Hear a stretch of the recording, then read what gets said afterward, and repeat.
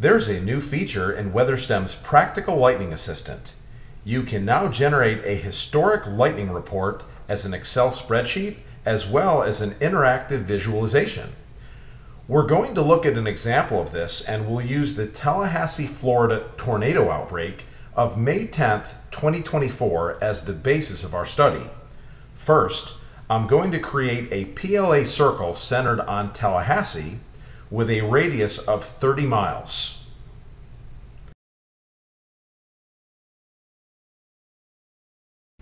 Next, I'll click the Create Report button.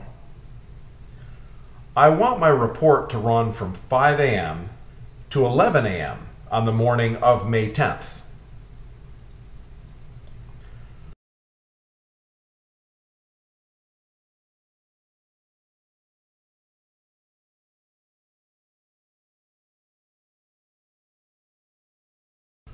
Once I click the Generate button, I'll be updated as to the status of my report.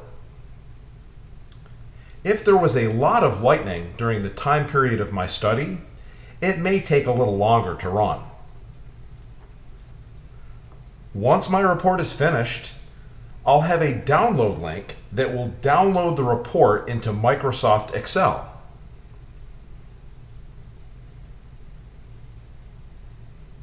I also have a visualization link. When I click that link, it opens a new window and lets me spatially see when and where the lightning activity occurred during the time interval of my study.